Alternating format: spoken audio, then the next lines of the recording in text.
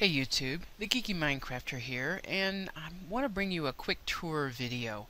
I've been doing quite a bit of work off camera. I really felt like, watching me mine just hundreds and hundreds and hundreds and hundreds of blocks, looking for the resources I need for these various products is just, not super fun for you guys. And if I'm wrong, if you want to see that, let me know, and I'll record a video of just nothing but mining. But I wanted to bring you around on a tour of the base, the changes that I've made as I've collected materials. One of the things I really wanted to do was change my front door. I wanted to rebuild it and put in a double set of iron doors that works like this one does. Remember this from a earlier video where if you step out, it automatically opens. Now I did smelt some glass and I stained some glass with the blue sheep that I have, and this is one of the results of that. So I have put that on. I have spent some time over there in the new mine, and I'll probably give you a tour of that. But I wanted you to see what I had done to the front of the house. I extended it out. I think I'd mentioned to you before that every time I kept running up here, when I had googlies on my tail, they'd catch me trying to get in the door because one door wide is just hard for me. It's just probably always going to be hard. So by putting a set of double doors with some redstone in there, pressure plates on the inside so it'll just open for me, and buttons on the outside so the googlies can't, open the door, I'm able to get in a double door much better. And as you can see, I have extended my lobby. I've added a little bit of furniture. I've spent some time and polished some of the ores that I'm pulling up out of the mine. I've spent some time in the nether. I've gathered up a bunch of quartz. Did I just hear a skeleton? Make sure it's not in my house. One of the problems... Oh, he is in my house. One of the problems that I ran into with this renovation was it's darker. The light level is darker in some places, and I am getting random spawns. I've gone through and tried to light everything up. This room's not lit up real well, but there's light under the floor. The googlies don't see the carpet. They only see the torch under the carpet, and as a result they're not supposed to be able to spawn in here, but I am getting some getting some random spawns. I don't know where they're coming from. Now, if you'll remember from last episode, I had spent some time in my enchant room. I had enchanted a number of tools. I'd spent a lot of time in the mine, and I have really, I've taken the leather that I've gotten from the farm. I mean, we're talking days and days and days and days of going and getting leather, and I've created a library with some comfortable furniture in here. Just wanted to be able to tidy up and make the base nice. So this is the new lobby. This is the chandelier that I created. One thing I did do was I marked this spot, went up on top of the mountain and dug through, and oddly enough it popped out right where I wanted to build my wheat farm. So that's not an option for me anymore. But I do have this channel cut down from the top to help bring some natural light in here. I suspect the googlies are spawning in here.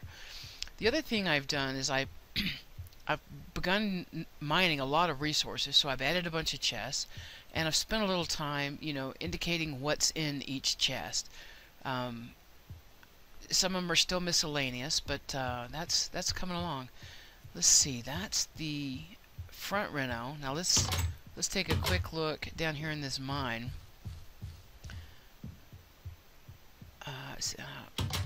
Let's hurry. Okay, so got some chests up here that I bring up, and here's the new mine I was telling you about. I dropped down in, I don't know, 10, 15, 20 levels, something like that. I hit a cavern here, and I left it open. They can't get through. I don't have any 2-block openings, so nobody can get through, but I decided to just block it off and keep going. Well, I hit another cavern right here, one underneath us. So I turned the mine and went this way. Found a cavern above us, so I had to start going down.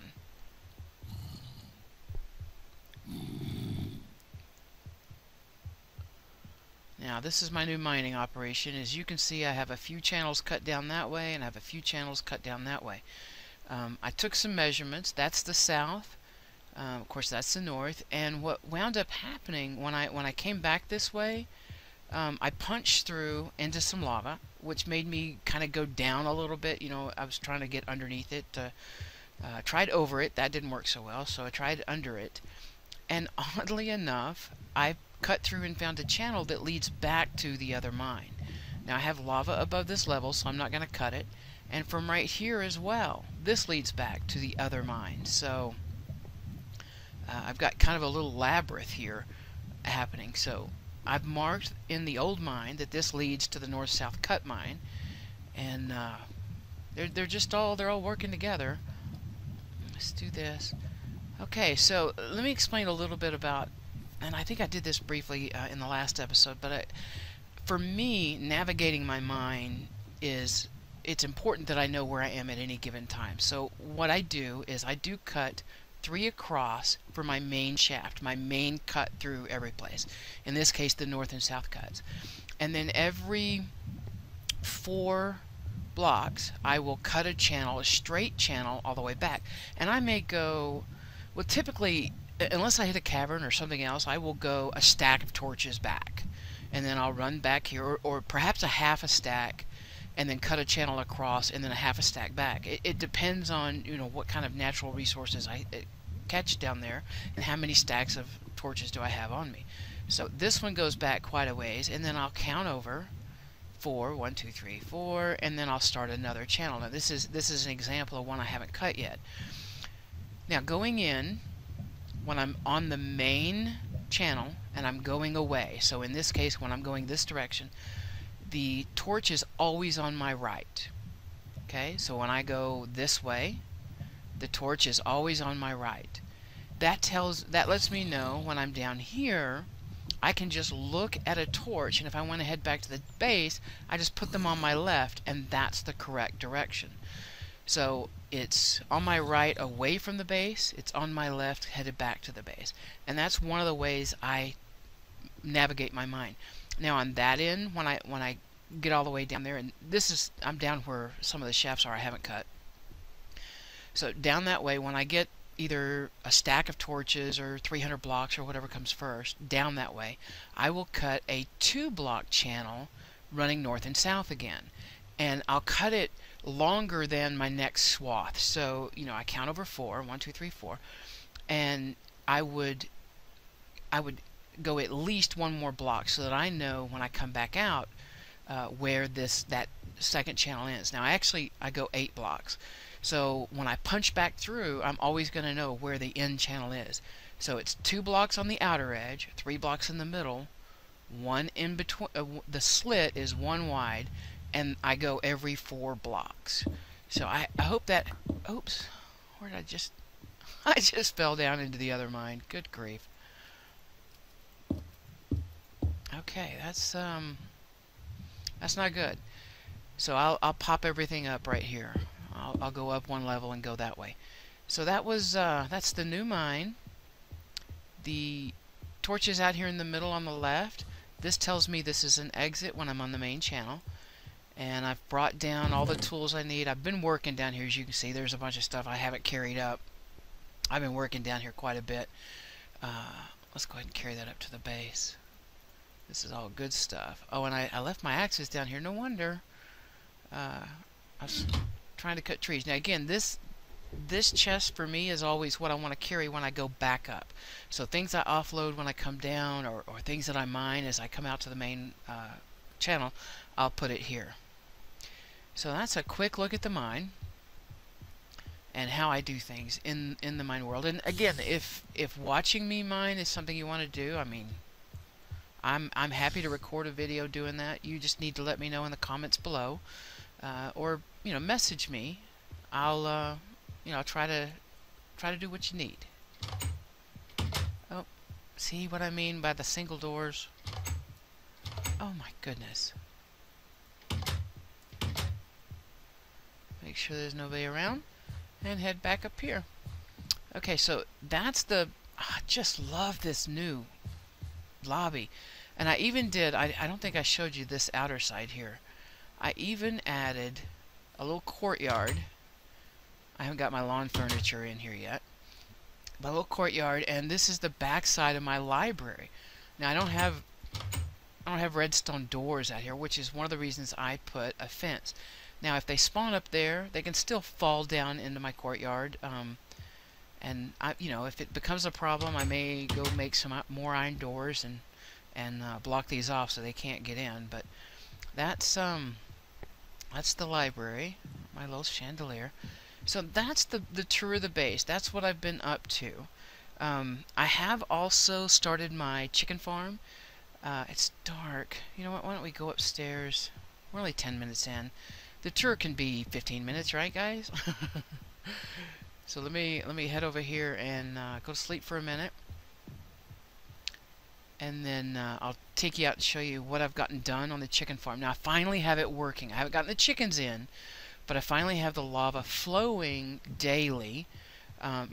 Kicking off every day when the sun comes up. It kicks off and the lava flows. And if there was anything in that, let's make sure I have my eggs. If there was anything in that cell, it would cook the chicken. If it's tall enough to be cooked, if it's not a baby chick, then it'll cook the chicken. The feathers will fall, the chicken will fall, and I'll have cooked chickens in the chest. That's the goal. So let's head down here and see what I got done. Now you can see it poking up over there. See it? I recorded myself building it several times. I have, I don't know, probably 300 gig worth of data that I recorded. Look at all these eggs. Let's grab some of these. I have all these hours and hours recorded, but the problem was I had so many problems that it kept failing. So I'd record for half an hour and then it would be a total fail. What's the matter? Why isn't she running? Oh, really? Normally I can jump that. I'm not sure what's going on here. It's kind of laggy. Okay, so this is my chicken coop. Oh look, I have a chicken in there. This is my chicken coop. I've brought all the materials I needed up here. Let me give you a quick tour. I will provide a link to the video where I learned how to do this in the description below. So basically, this is all the redstone. Let me show you what we have over here. And I have some cobblestone. Come on. Why is it? Okay. Alright, so what we have is the mother hen pen up top. I've got a trap door up there so I can throw the eggs down in and get these started. And basically I want 10 or 20 chickens in this top block.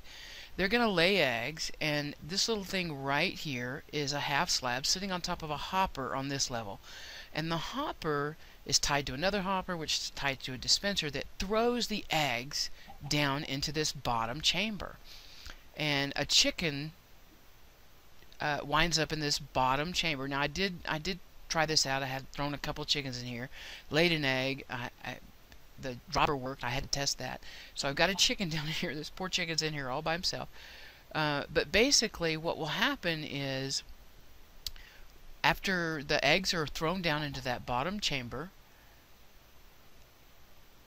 the chickens are born into that bottom chamber, and I've got a daylight sensor and some redstone back here that says when it becomes dawn, this sensor fires, which fires this redstone, which pulses. Oh, I've got something wrong here. That's not supposed to be lit up red. Anyway, it works around to this clock. So this fires, turns on this, hits this block, goes through this relay, hits this block, fires this, reverses this torch, which, when it fires, it reverses it briefly, which fires this little pulsar. So one sends the lava in through here, and then the pulse sucks it back up. So it only runs for a minute, and then it turns back off. I have a hopper that comes out and feeds into this chest. And as you can see, I've done some tests. I do have it working. So let's take these eggs up and see if we can't put some chickens in the chamber and get this party started. Okay, so got a bunch of eggs. Let's throw those in my hot bar. Throw a whole bunch.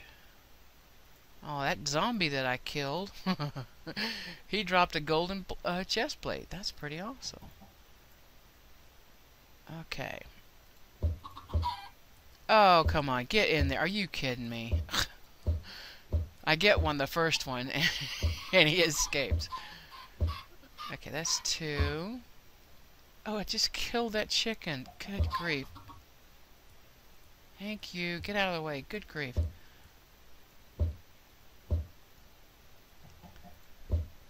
I had 2. I only have 1 now. I'm trying to get, I don't know, 10 or 20.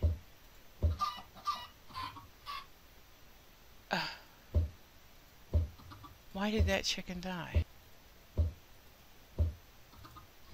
Oh, come on. I didn't hit you.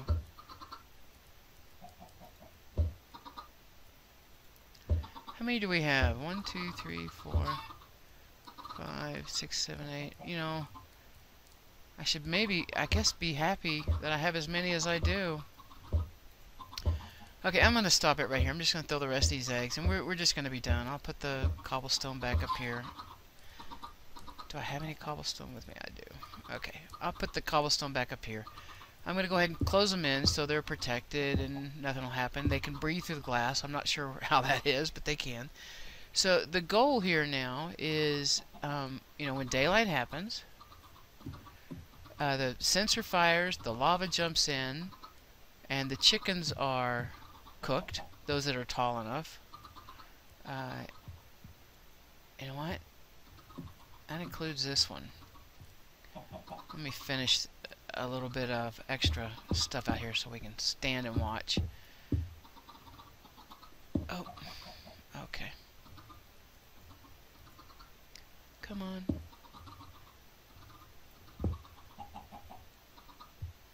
Okay. I am going to wrap it in this dark oak wood. I really like this oak. I really think that's going to look pretty good when it's all the way around. Now, my goal is to have 4 sets of these pins. I want them all to open out into this area right here. And I'm going to put some extended storage down below. I mean, again, this is a more than one episode kind of project. So I'm going to pause it right here and wait for sunrise, and I'll be right back. Okay, I didn't think this all the way through. So when I left off, I ran back to the base, and I got in the bed and I went to sleep, and it made it daylight, and I came back out, and of course the thing had either fired or it hadn't, but I wasn't here to see it, so I didn't know. I did come up here. I made a couple of trips down to get some additional eggs. I have managed to get, I think, about 12 or 13 chickens in here, and at this point I'm going to call it good enough. Remember, I've got 4 more cells that I want to create full of mother hens, or 3 more to make a total of 4. And I've gone through an awful lot of eggs just trying to get those 12. So, you know, we'll start here. I'm gonna keep the chickens that I have in the other pen because right now they're making me a bunch of eggs. Let's see what we have in here. There's some raw chicken. Let's go pull all this out. There's my trap door that I lost. Oh, good grief! I have a lot of stuff I need to get rid of. Tell you what, let's put cooked chicken back in here, and let's put some of the eggs in here. We'll try that again next time. So I think what I'm going to do, I'm going to call it, I believe that this redstone failed, and the reason I believe that is I still have a chicken down here, and I shouldn't. He's tall enough now that if it had fired when it became daylight, he should have died. So I think I'm going to have to go back to the drawing board on my redstone. And this is one of the reasons I'm not recording a how-to tutorial. I mean, Data did a good job. I'm just missing something. I don't understand what I'm missing. But see, I don't think that's supposed to be lit up. I think in the video that I saw from him, That was just normal redstone until it fires, and then it fires, it's on briefly, and then it's done. So I don't know what's going on. So I'm gonna leave it right here. This is a failed attempt at the chicken farm, but I think I'm pretty close. We have all the chickens in the upstairs, so they should be creating some eggs and dropping chickens into the bottom. I will get the wiring worked out, and I'll bring you back out here and show you what I did and how I got it done. Okay, till next time, you guys stay frosty. This is the Geeky Minecrafter signing out. Happy mining!